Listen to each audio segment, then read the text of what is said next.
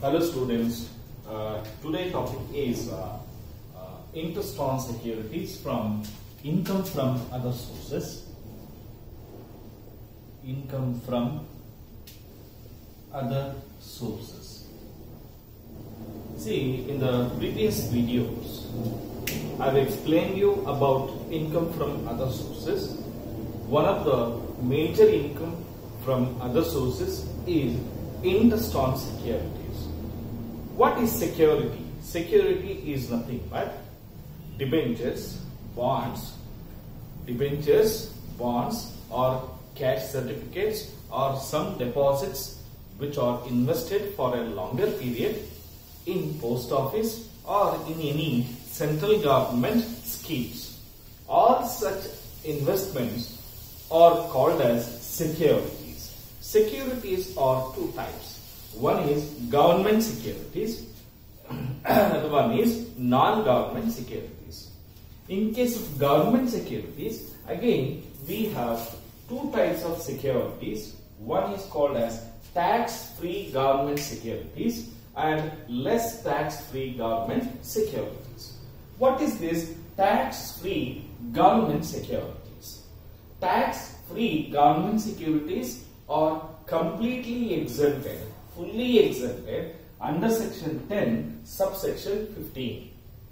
See, the Government and Income Tax Act of 1961, it is clearly mentioned that if you receive any interest on these investments, on these securities which are completely exempted, and there is no need to pay tax on the interest income on these investments. What are such investments? What are such investments which are exempted from taxes is 12 years national savings certificates. If you have invested on national savings certificates for 12 years term, whatever the interest you receive which is exempted under section 10 subsection 15. And national defense bonds 1980, even this is also exempted. Special bearer bonds issued by Central Government of India, Post Office cash certificates, National plan certificates, all these are all exempted completely, whatever the amount of interest you receive which is exempted from taxes. Post Office savings bank account. See, if you have invested in Post Office savings bank account and if you have earned up to 3,500 rupees, it is exempted from taxes. If you earn more than 3,500, the difference of interest amount will be taxable. Say, for example, if you receive 5,000 rupees interest on Post Office savings bank account, from 5,000, 3,500 will be exempted and 1,500 will be taxable. Interest on 7% capital investment bonds and Post Office cumulative deposits for 15 years term, all these are all exempted from taxes under section 10 subsection 15. Now let us understand less tax-free government tax-free securities. What is the meaning of less tax-free government securities?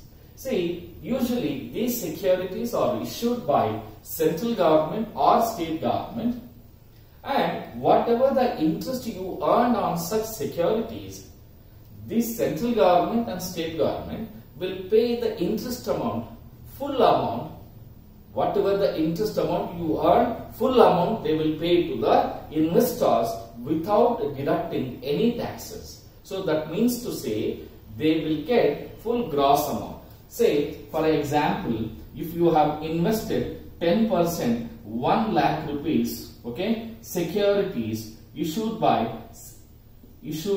central government, okay, on this 1 lakh, 10%, 10,000 rupees is completely gross amount, no tax will be deducted from this 10,000 interest amount. So therefore, there is no need of tax deducted at sources and no need of grossing up, but it is fully taxable. See, tax-free government securities are exempted from taxes but less tax-free government securities are fully taxable and there is no need of grossing up because no TDS will be done. Hope all of you understood. So, if you are given securities issued by state government of Karnataka 1 lakh rupees at 10%, then we calculate directly on 1 lakh rupees 10%, 10,000 is taxable. And no TDS will be done and no need of grossing up. This is what less tax-free government securities. Now, let us understand what is tax-free non-government securities. See, the word tax-free, but there is it's a non-government. See, non-government is nothing but commercial. Means commercial securities, but which are not issued by the government, which is issued by the local authorities, which are issued by statutory corporations, which are issued by the companies. See, any companies which are incorporated by statute or law is called as a statutory corporations, and local authorities like municipal corporations or metropolitan corporations or any companies for that matter, if they have issued any securities, then always we need to gross up. It is fully taxable, but the interest portion or interest amount need to be always gross up. Always gross up. But the only thing is you have to identify whether the word tax-free is given in the question or not. If any securities or any commercial securities, the word tax-free is not given, all such securities are called as less tax-free securities. All such securities are called as less tax-free securities. Say, I will give you with example. Say, always this tax-free government securities need to be gross up. Need to be gross up. Say, for example, the word is given like this: 10% tax-free commercial securities, okay, securities of rupees 90,000 is given. See, is given the total investment made is given as 90,000 rupees, and the rate of interest which carries is 10%. Now, on 90,000, what is 10% is 9,000 rupees. Am I right? In this 9,000 rupees, the non-government securities, always they would be deducted taxes from that. Means always they need to gross up. What is the meaning of grossing up? Say, these security, issuer of securities, local authority, statutory corporation and companies, they pay the interest after deducting the taxes. So, whatever the interest amount which we have calculated on this 90,000, which is tax has been already deducted. Now, what the amount is given, interest calculated is a net interest amount. Now we need to gross up. Now we need to gross up. All of you understood? Very good. Now I told you, if the word tax-free is not given, then all such commercial securities, all such non-government securities are called as less tax-free government securities. Say, in one more example, I'll give you 12% bonds issued by XYZ Limited for rupees 3 lakhs. Say 3 lakh rupees of securities I have purchased, we have purchased, and we get 12% interest every year. See, here there is no word called as a tax free. If you look at the earlier example, there is a word called as a tax-free commercial securities. Tax-free word is there.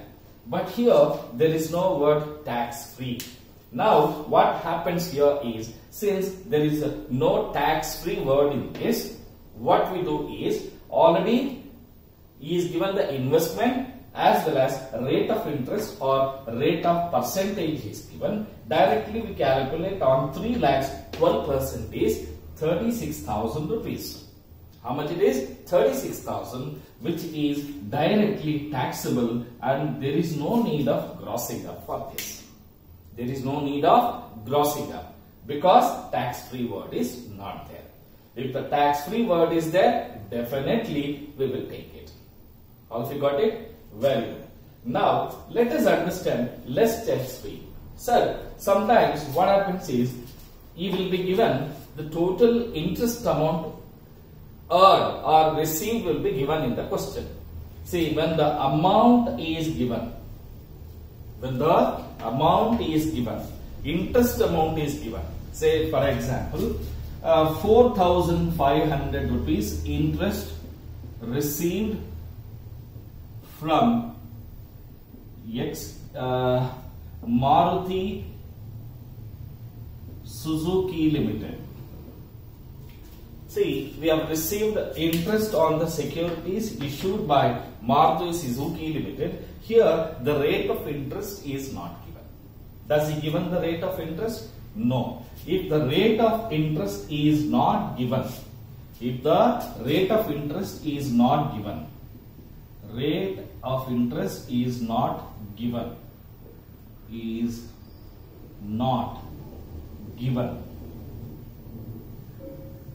If the rate of interest is not given, all such securities are considered as a less tax. And if the rate of interest is not given, but amount of interest earned is given, then we need to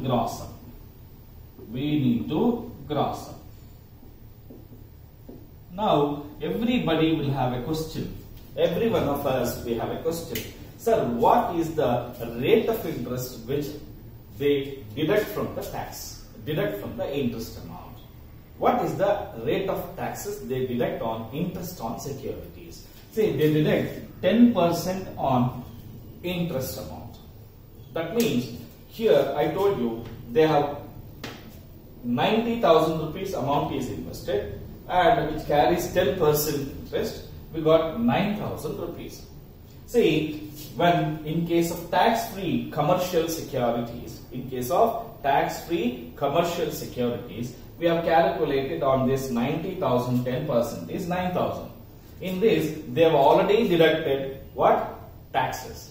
How much interest is deducted? 10% is deducted. That means if you receive 100% interest, they deduct 10% taxes and they will pay you only 90%. Now, in this case, 90,000 is the amount of interest, or 9,000 rupees is the interest amount which you have received, which is equals to 90%. What is for 100% we calculate, that comes to 10,000 rupees. So 10,000 rupees will be the taxable interest we charge. In case of, if the amount of interest is given, then 4,500 rupees is the interest we receive, which is already tax is deducted. So if the 100 rupees is with gross amount, the net amount will be 90. Then for the 100% amount, it becomes 5,000 rupees.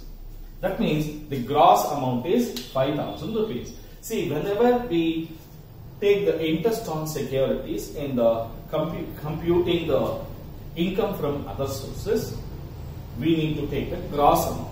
Wherever is given net amount, we have to take the gross amount, and there grossing up calculations is required. See, this is all about what is that? Interest on securities and types of securities. We will do some problems on this so that you will understand better. Okay.